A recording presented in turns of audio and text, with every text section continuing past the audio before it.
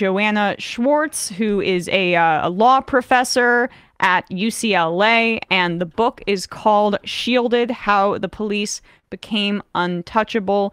Joanna, thanks so much for coming on. Thanks so much for having me. Of course. So you open your book in Atlanta in the introduction, and that's been in the news for cop-related, police-related reasons recently because of the construction of Cop City, the demonstrations and the protest against it. And you tell the story of Henry Norris, who was a 78-year-old grandfather who had this encounter with police. It was not a lethal encounter, right? But still a horrifying one. Why did you make the choice to start with that story as opposed to, you know, some of the more well-known, infamous stories of police brutality in this country? I actually fill my book with stories of people who you likely have not heard of before, and that is for a reason. The cases that garner national and international attention are cases where there's a lot of public pressure to get justice for the victims of misconduct. And in those cases, often justice of some sort is quickly given to the victims and their families. But the kinds of cases that I'm really focused on are the cases that don't get public attention. And those really are the cases where the various kinds of barriers that the Supreme Court and state and local governments have created that make it very difficult for those people to seek justice. And so I start the story with one of those people. His name is Henry Norris. As you mentioned, he was sitting at home watching the news as he did most nights when a group of over a dozen police officers stormed into his home. They were looking for a drug dealer and had a warrant for a house that was 30 yards away and looked nothing like his home. But they came into his home anyway, busted down the doors, handcuffed him, put him to the floor, ignored his calls for help. He had heart trouble, and he was double the age of the person they were looking for, but was mistreated nonetheless. And when he wanted justice through the system, there was no chance that the officers were going to be prosecuted. They weren't disciplined by the department. And so really the kind of justice that he could get was through a civil suit seeking money against the officers who had broken into his home and scared him to death. Well, and the problem, and I apologize if you hear this construction in the background. I can't tell if that's getting picked up, but I don't hear it. Okay, good. Well, I mean, you know, so what ended up kind of preventing him from getting justice? I mean, it's qualified immunity. I know a lot of people in our audience have probably heard that term, but what is qualified immunity? Qualified immunity is what closed the courthouse doors for Henry Norris, and it's a legal protection for officers, even when they have violated the Constitution, if they haven't violated what's referred to by the Supreme Court as clearly established law. And I talk in the book about the development of qualified immunity over the years since it was first announced by the Supreme Court in 1967. The protections have gotten stronger and stronger with each passing year, such that today, even when an officer has violated the Constitution, they are protected so long as there's not a prior court decision from the Supreme Court or a court of appeals holding that virtually identical conduct is unconstitutional. And in Henry Norris's case, there actually was a prior court decision that had very similar facts where officers had gone without a warrant into someone's home and then held that person at gunpoint. In that prior case, the court did say that the conduct was unconstitutional. But in Henry Norris's case, they still dismissed his claims against the officers because the decision in that prior case was unpublished, meaning it exists online. It's something that I have read and others have read, but it's not formally published in the law books. And so according to that court's rules, the unpublished decision couldn't clearly establish the law. So he was denied relief. And as one additional layer of injustice, Henri Norris's case, the decision in Henri Norris's case wasn't published either. So the law is it's still not clearly established in that area. Well, let's go through the history then of some of the case law that led us to this point, right? Because, I mean, your book is very much focused on the power of civil litigation and what that could mean for policing in this country. But we don't have that because of a current standard that was set. I mean, there's a lot of focus on that case Monell versus Department of Social Services, but it really started much earlier than that with something called Section 1983 in the Klu Klux Klan Act, birthed out of Reconstruction, which is a topic that we cover a lot on this show. Take us through that history, if you don't mind. Sure. It's a really interesting and important history, I think, in context to understand where we are today. In the Reconstruction after the Civil War, Congress enacted what they referred to as the Ku Klux Klan Act, also sometimes referred to as the Civil Rights Act, which was intended to provide an ability to sue for constitutional violations in federal court. And it was inspired by the rise of the Ku Klux Klan and other white supremacist groups that were torturing and killing Black Americans, with law enforcement officers either participating in the violence or standing idly by. And the notion was that there needed to be a federal forum, a federal court case that could be brought. At the time, in many state courts, Black people were not even allowed to testify. So it was hardly likely that they were going to get justice through the state system.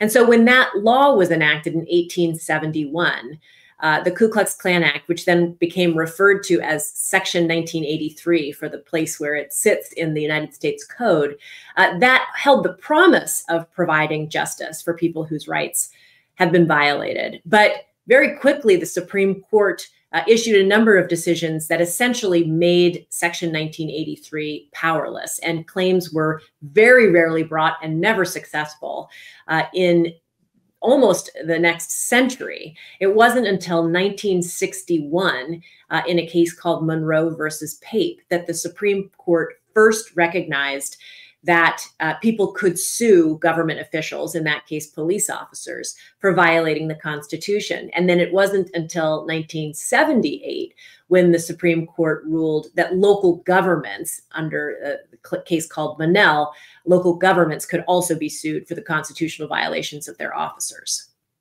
So, I mean, that period after the passage of the Civil Rights Act, and then the kind of immediate blowback due to, you know, the failure to see Reconstruction through, and the Supreme Court becoming radicalized, right? I mean, Plessy is how many, 20 years, 25 years after that, where, you know, upholding the legality of segregation. I mean, how quick was that turnaround and that attempt to limit civil rights in the wake of the Civil War, particularly when it came to, you know, the ability of Black people who had experienced a civil rights violation to get recourse in any way? It was rapid, and it was really a series of Supreme Court decisions that limited the interpretation of the 14th Amendment, limited the kinds of violations, constitutional violations, that could be remedied through the statute. As you mentioned with Plessy versus Ferguson, the Supreme Court essentially authorized segregation and discrimination. And so it was a pretty quick turn. Then in the 1910s, teens, 20s, 30s, 40s, there became sort of the growth of what became the civil rights movement, pressure back on governments and back on the Supreme Court to take a firmer stand, which they ultimately did as far as Section 1983 was concerned in 1961. But then in the years following the recognition that Section 1983 could be used to vindicate constitutional rights, the Supreme Court really stepped back from those protections again, almost mirroring what they did following passage of the Ku Klux Klan Act during Reconstruction. And in decision after decision, the Supreme Court cut away at the ability to vindicate people's constitutional rights through Section 1983 with doctrines like qualified immunity and many others. And an important point I try to make in the book is, although a lot of attention recently has been on qualified immunity, there really are a whole host of protections that prevent people from getting justice in the courts. I want to turn to the 60s and the reaffirmation and then the rollback, but I really loved also your emphasis in the book on what policing was like during, say, you know, the 19th and 20th centuries, but really the 19th century as well. Like how these Southern police squads were really just came out of slave patrols. And then in places like Texas, Texas Rangers being the groups that eventually became policing organizations, responsible for killing indigenous people, Mexicans, and just, you know, how you can't understand policing, especially in that part of the country, although of course it's racist throughout the country, without understanding how these organizations came to be out of literally the most racist kind of gangs of people that there could be in those regions. Absolutely. And I think understanding where we are today as a country also requires looking to the past and looking to the inception of law enforcement. And I think it's an interesting and important story to know that there is not just one creation story for law enforcement in our country. It really did come from a variety of different parts of the country. Law enforcement arose in different ways. As you mentioned, in the South, it was slave patrols.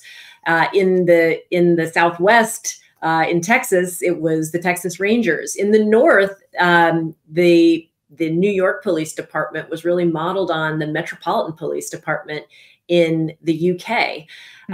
But with those different origin stories, I think that you can still see a theme, which is that law enforcement, no matter where it began in our country, has been given a great deal of authority to impose their power on the most powerless in our society.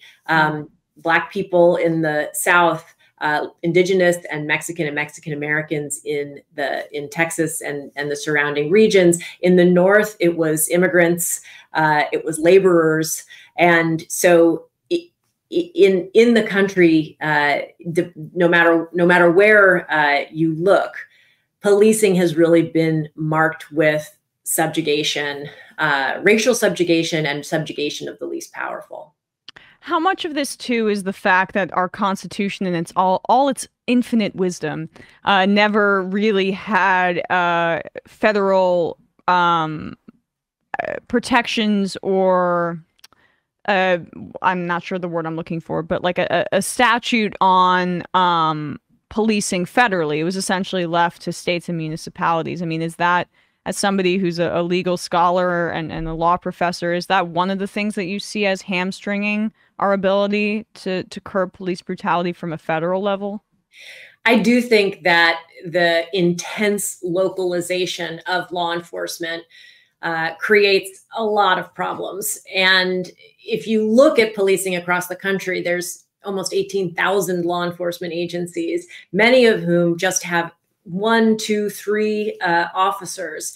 And there's very little federal oversight, little requirement that there be any data collected about policing and provided to the federal government. We saw in recent years that the federal government doesn't even have good data about the number of people killed by police each year, and far less information about other kinds of misconduct in which officers engage. There are limited requirements for accrediting officers, limited requirements for educating them, training them, disciplining them, limited standards for when officers can be decertified so that they can't hold a law enforcement job anywhere. And these are all areas where I think a greater federal presence would be valuable, would be useful. But it is an area that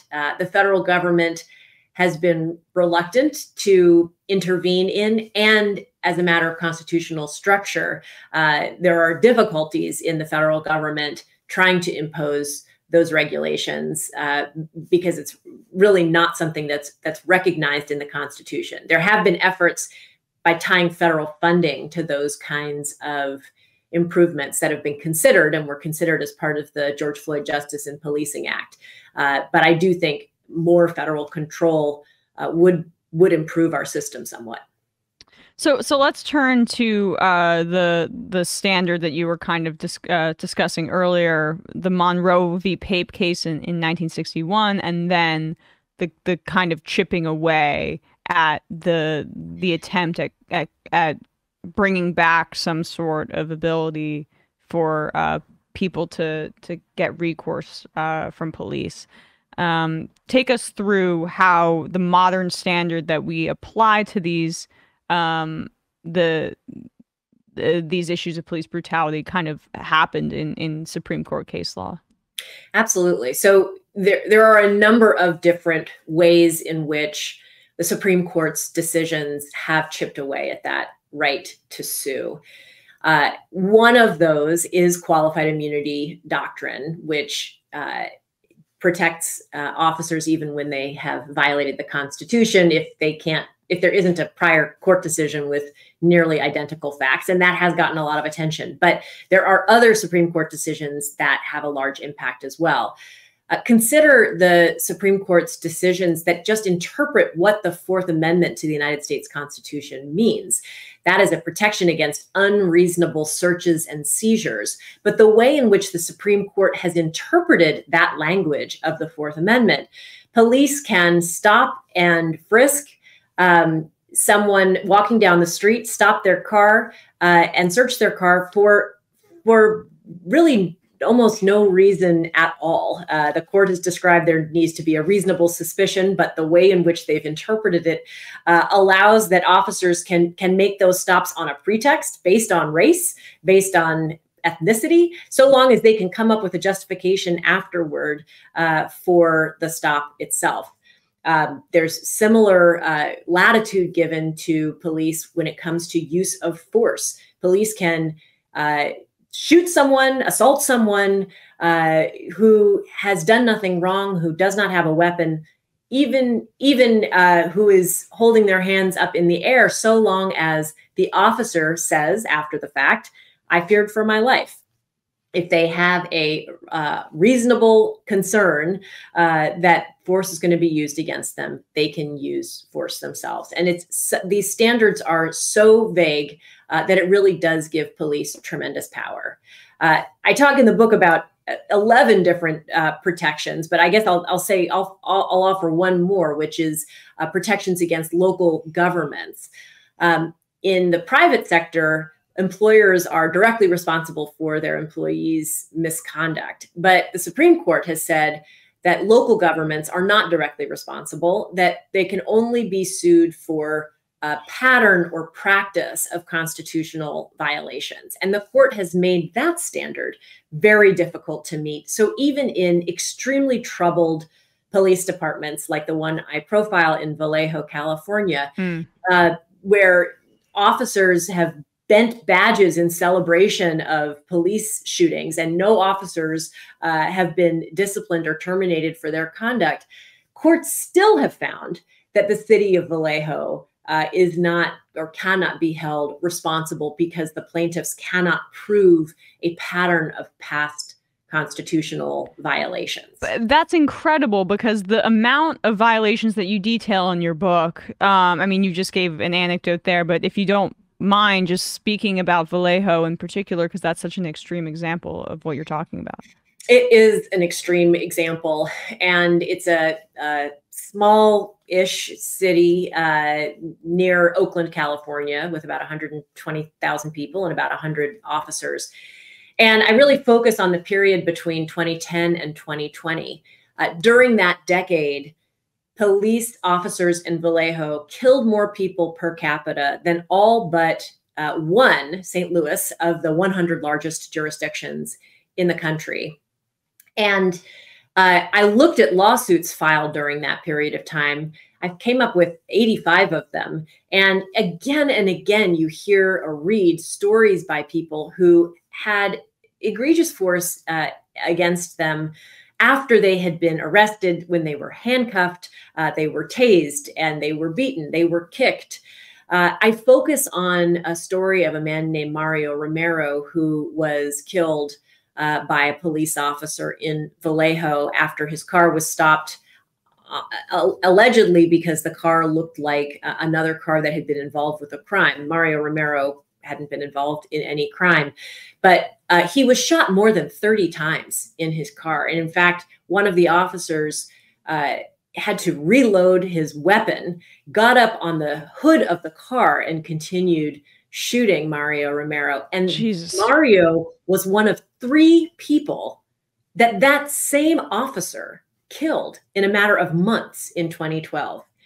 And yet when the family of Mario Romero brought this lawsuit against the city of Vallejo, alleging that they had a pattern of horrific misconduct. I should say this officer not only wasn't disciplined, he was promoted and then left the department after a few years to run his own police training business. Oh, that's good. But well, I'm sorry. I just like that. He's standing on the hood of the car like he's in Grand Theft Auto, and he's, you know, he thinks he's like the Punisher or something like that, and he has his own training apparatus. I mean, this is why it's not just training; it's like defunding, and then also the ability to actually have civil litigation. I just have to say that that's what makes this is so systemic, but I apologize. Keep going. And it is systemic, and it is important to see this not just as a problem of that officer who clearly was acting in a way that would be unimaginable to many law enforcement officers, even, but it was a product of a larger culture of the department where officers could get a celebratory badge bending ritual after fatally shooting someone, and no one was disciplined. This is a problem that goes not to the individual officers, or not alone to the individual officers, but to the entire city, the jurisdiction. And this is why it's so important to be able to bring cases directly against the city, to hold the city responsible for the department that it funds. And even though all of these cases, so many cases had been brought, 85 by my count in a decade, against this department, and a small group of judges were hearing all of these cases, it was still not enough under the law that the Supreme Court has authored. It was not enough to hold the city responsible, because the plaintiff couldn't prove that the prior shootings were unconstitutional. So there wasn't a pattern of prior unconstitutional conduct that would put the police chief on notice that he needed to do something different.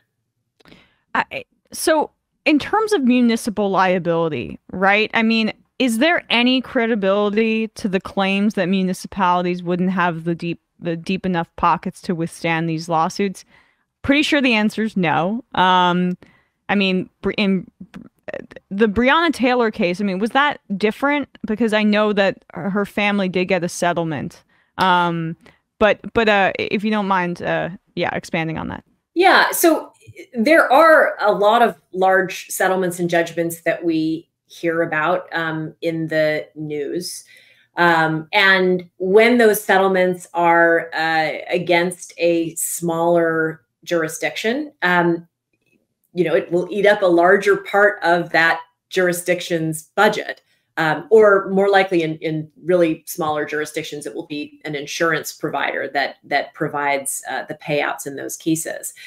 But in the vast majority of cases, particularly cases that don't get that kind of public attention, the settlements and judgments are much smaller.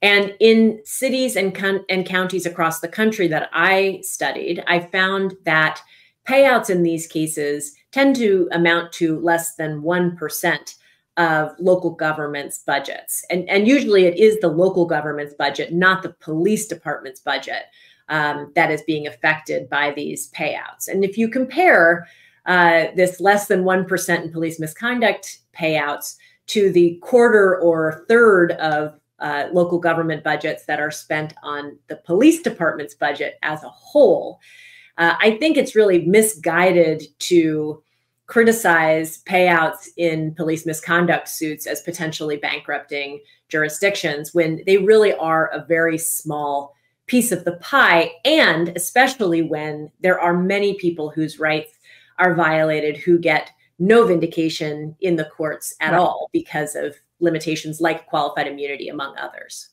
Yeah, that was really more of a devil's advocate question. Lastly here, is there value in your eyes in, not trying to, I guess, circumvent municipal liability to make it just like siloed to a police department? Because say the municipality or the state or whatever, that gives them some sort of skin in the game of systemic overhaul for police, as opposed to maybe some potential kind of statutory carve out. I do think that part of the challenge is figuring out where the best pressure points are, where the pressure points are for change.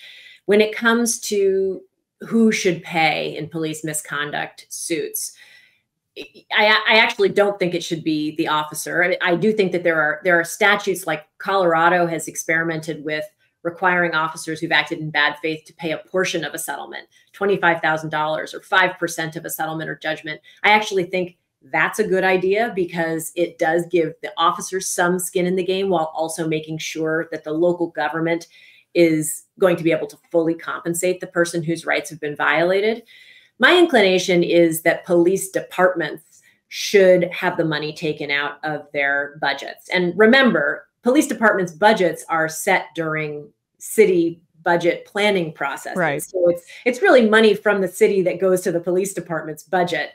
But I've spoken to risk managers and officials in some jurisdictions that do this, and they have said that knowing what is being spent and knowing that it's coming from their budget does make police departments a little more sensitive to the decisions that they're making. It's still just a small percentage of police departments' budgets, but they are directly able to make some changes if they choose to reduce the likelihood of future harms. Well, this was so excellent. I can't thank you enough. Joanna Schwartz, professor of law at the UCLA School of Law, author of Shielded, How the Police Became Untouchable. We will put a link to the book in the description, podcast, YouTube, all those good places. Thanks so much, Joanna. Really appreciate your time. Thanks for having me. Of course.